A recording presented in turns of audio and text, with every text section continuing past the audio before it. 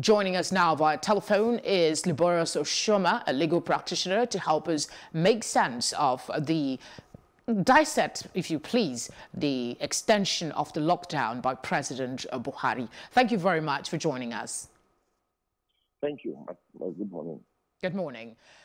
We looked to the presidential address to bring clarity. Did this happen, in your opinion? Hello, Luciano. I said the president's address, we all looked to it to bring more clarity to the way forward. Did that happen for you? I knew that they were going to extend the lockdown, because if you look at the approach of other countries that are even better prepared, it's still the same method. I call it the Chinese method that everybody is using: sit at home, sit at home. And so when I looked at the numbers in Nigeria and the increase, even though also we have been able to curtail and discharge some persons, and I see the numbers keep increasing, I just knew that they were going to extend. But just that I expected much more from the president. I didn't expect to, after all of these 2 weeks, the president is saying that they are putting in place an economic plan. I would have expected that by now they should have an economic plan to tally with the lockdown, knowing fully well that it wasn't going to go away soon. All right. Because if some of us know that it was going to continue, then they at the center of the entire issue should have known better. All right, let's look a bit. I'll ask you generally to speak on the palliatives that was outlined. We know that he has added 1 million more vulnerable to the number already attended to, according to him, and plus other palliatives that he mentioned. Is this promise enough? Is it going to check some of the increasing cases of violence and robbery that we're seeing? That's why I said that I expected them to have an economic plan. Because the palliative that they had given so far, you saw the huge crisis that it generated, even with the one they said they have shared. And so I would expect that the president would find a way of answering some of those questions that came up in the way the palliatives were handled. There have been allegations that it was shared to only IDPs. Even, the identity of majority of the people that got this palliative is still unknown. Nobody is aware. Nobody has come out to say, yes, this is what we got.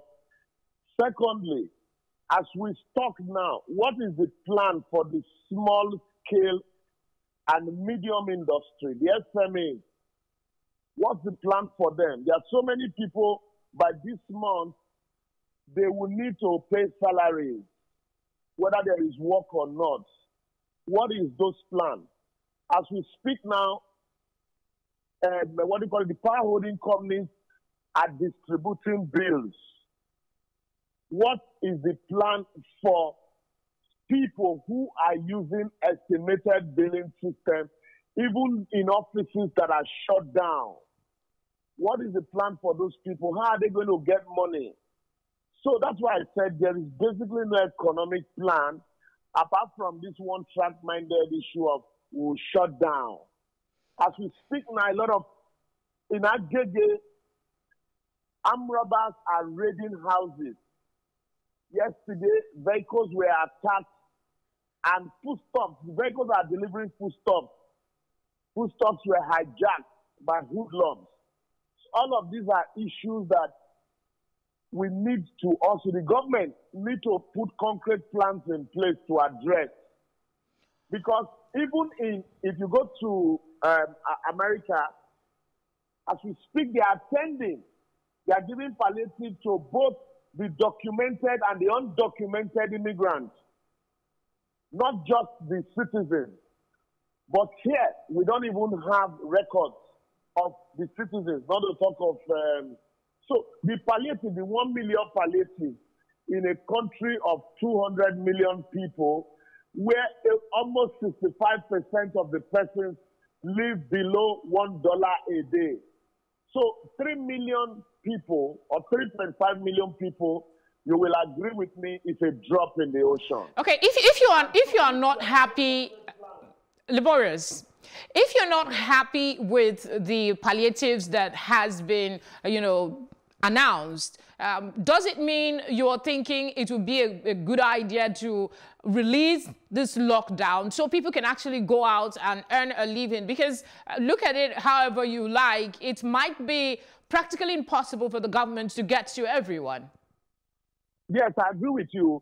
That is why let the state government run this program. So I can't just criticize without having an alternative. The alternative is the federal government should be the one to liaise with the state government. I have consistently maintained this position. The state governments understand the crisis in their state far better than the federal government. Let the state governors that understand us at the center of this crisis, let the state government, the federal government liaise with them. The resources needed should be handed over to the state. The state now knows where and how to lock down.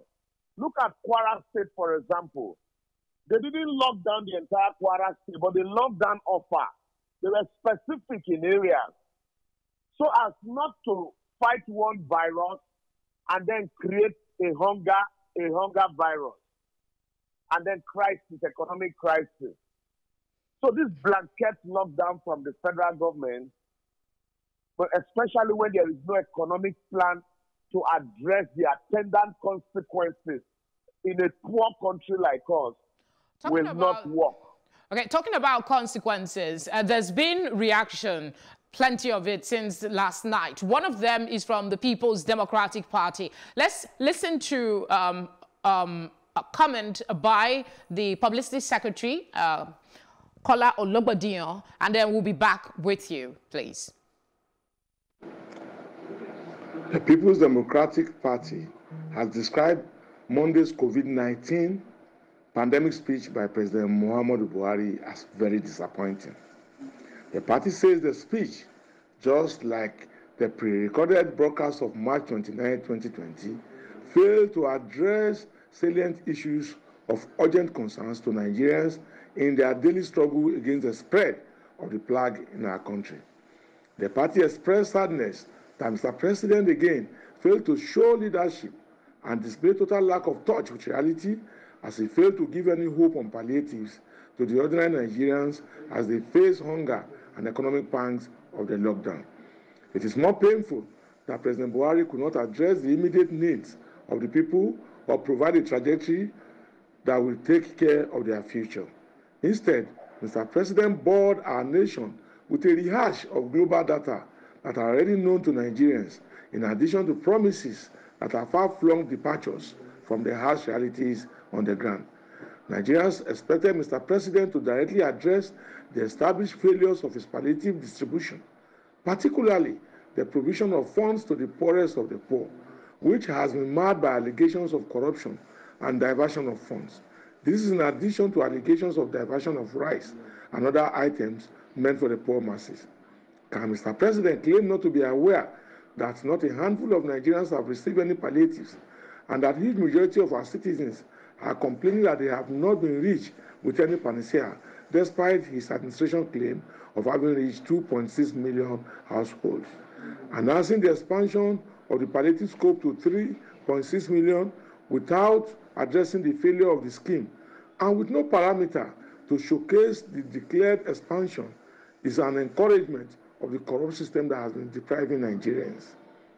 The PDP challenges Mr. President to disprove Nigerians by publishing documents showing the beneficiaries of the claimed 2.6 million household social intervention, benefiting communities as well as the parameters that will be deployed for the additional 1 million household. Our party holds that what have been witnessed in the last 2 weeks is a total incapacity and fraud by those he has currently charged with the responsibility of taking palliatives to the people. Already, there are serious agitations and unrests in Lagos, Ogun, and some parts of the Federal Capital Territory, where Nigerians who earn their means of livelihood on a daily basis and who have been locked out from their means of subsistence and can no longer withstand the pangs of hunger are becoming restless. All right, key points from that reaction by the PDP spokesperson: that the president failed to show leadership, did not address the immediate needs of the people, rehashed what he said was the global data, and his inability to publish details of the 2.6 million people he says his government has taken care of with the intervention. What is your reaction to those? I want to, for the first time, agree with Kola Olobodiyan. Like I said earlier, I expected the president to address the crisis created by the sharing, the palliative that they shared before. You know, the back and forth, even with the National Assembly, the Ministry for Humanitarian Affairs, and the fact that the people cannot be identified, and the crisis that bedevilled that sharing. All of that was not addressed. It's like pouring money in a well, in an ocean. You poured some, and it's like pouring bitter in a flowing river. You poured some, and then people said they didn't see the effect. It's okay, don't worry. Instead of you to address what led to not feeling the effect, it's okay, don't worry, we'll pour another 1 million. That's what happened there. But I also want to challenge the PDP PDP as a party. I want with what Kola has read out, I want to challenge them to use the state governed by the PDP to at least give us a roadmap with what he has read out, the palliative and how it should be done. Let the states like Rivers State and Co. lead the trend in sharing palliative, in teaching the federal government how this issue can be addressed. It is not enough to just come and, punch hole on the president's speech. The governors are the government that is closest to the people. All right. And that's why I think that this thing can be properly managed from the government, the state level, if properly handled. If you remember on the Lagos state government had a partial lockdown arrangement in place, while at the same time they were tracking, contact before the federal government blanket lockdown. That partial lockdown by the Lagos state government, there were complaints, but it was not as heightened as we have it now. And so, with all of the issues I have identified, there are offices that are not functional, workers that are not going to work, not because they don't want to go to work, but because the government has said, sit back at home. And so if that happens, what happens to their salaries? Can their salaries be paid when there is no work? And if their salaries are not paid, and with the stock that they have kept at home for 2 weeks, if those stock is exhausted, how are they going to restock with not more money? So what you're going to have more hungry people added to the already hungry ones. All right, Barrister, I'm afraid that's all we can take. Thank you very much for joining us on the news. My pleasure. My pleasure.